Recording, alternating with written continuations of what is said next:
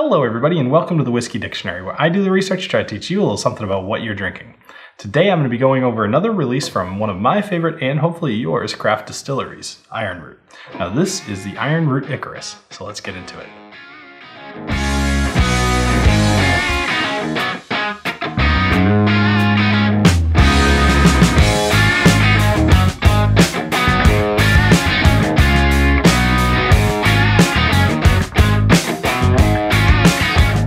In the past, I've talked about several releases from the Ironroot distillery. As I mentioned, they're one of my favorite craft distilleries. So I've talked about their Harbinger XC, the Promethean, and now the Icarus. So I'll put a link up there for anybody who's curious if you want to learn more about the distillery.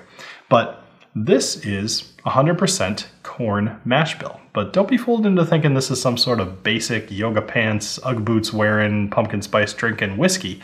This is heirloom purple corn. This is red flint corn and non-GMO yellow dent corn. And it's one of the things I like the most about Ironroot is that they get just all kinds of funky with the corn that they are using. And I love the fact that they're kind of being inventive with it. It's, like I said, one of the things I really like about them. So let's see how it drinks. Now, something worth mentioning is that this is 52.5% ABV and it's aged for 39 months. So, you know, it's not super hot, but it's up there. So let's go ahead and give this a nose. Make sure to keep your mouth open when you nose. It is something that will help to keep the airflow going and it will eliminate a lot of the alcohol burn. So if you didn't know that, now you do. All right, when you're nosing this, you're gonna pick up red wine. And I think that's very cool. It's totally unexpected.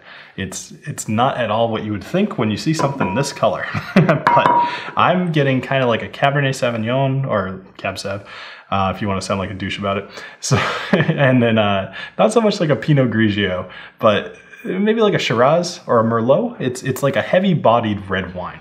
So also getting like raisins and a little tiny bit of smoke actually, which is unexpected, but you definitely get it. It's an ashy, not cigarette ash, but it's definitely, it's like a charcoal ash. All right, let's go ahead and give this a taste. Cheers.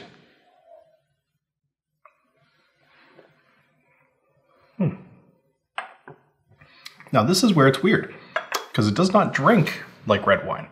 It's more of like an iodine and a salt and smoke and just very, maybe plums, or raisins again. Maybe it's not sweet enough for a date, but there's something else there. I'm gonna go with the plums and raisins. So it's got call it dark fruits. That's what a lot of us do. So let's go overall. When talking about Ironroot, it's tough because they're not available everywhere. And I know a lot of you guys live in California. I know a lot of you live in Texas. Luckily, it's available in both those places. What I'm hoping, though, is a couple of years from now, when Ironroot is taking over the country, somebody will find this video and see the Icarus and pick it up. This would be a buy it from me, if you can find it. So thank you very much for joining me here on the Whiskey Dictionary. Be sure to check out thewhiskeydictionary.com, and I hope to see you in the next video. Cheers.